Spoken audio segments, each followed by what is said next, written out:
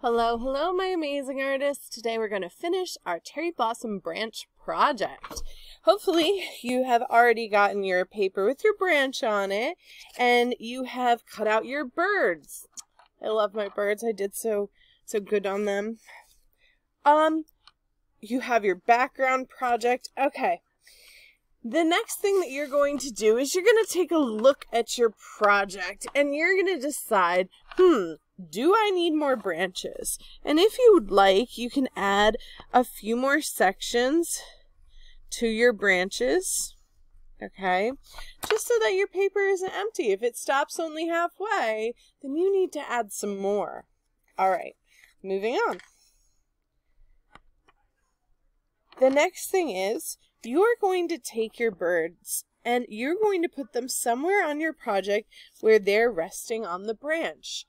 And before you glue them down, I want you to do something called arranging. That's deciding where you think your birds would go best. Play around with this, okay, before you glue down, because once you glue down, you can't change it.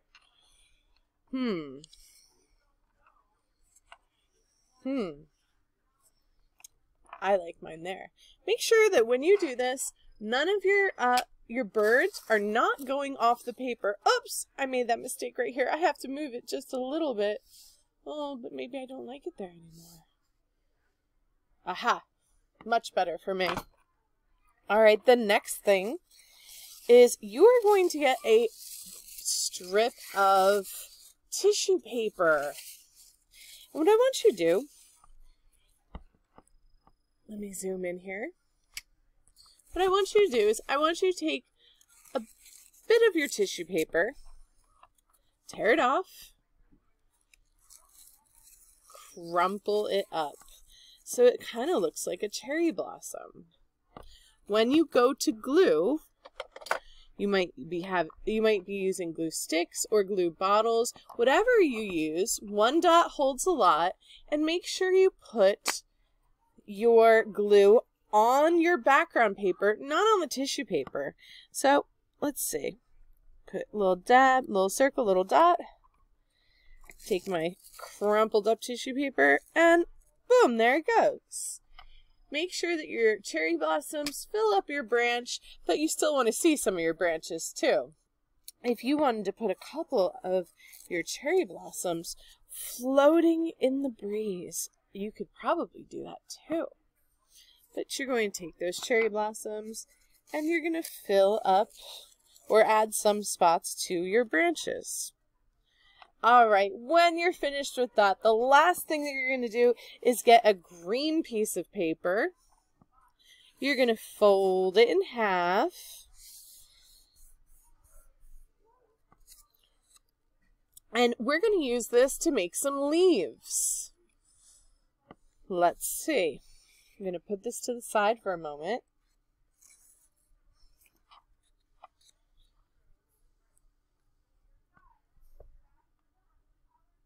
The shape of the leaf is really simple.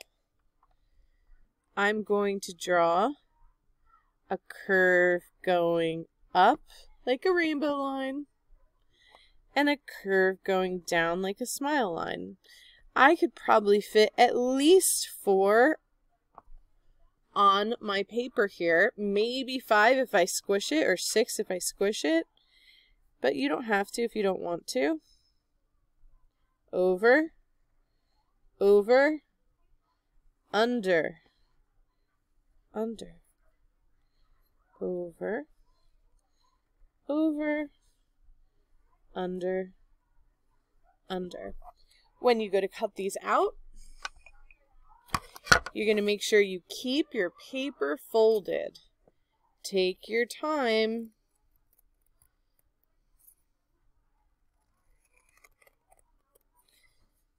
And they should pop right out.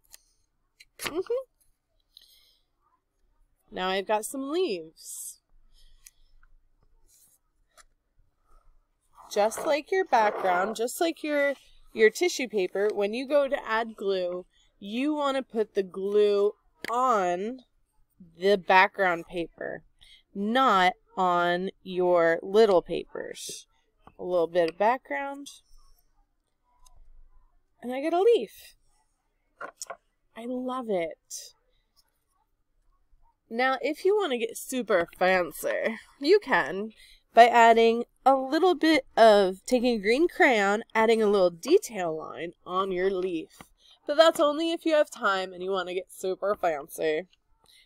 One line or a couple lines, that's up to you.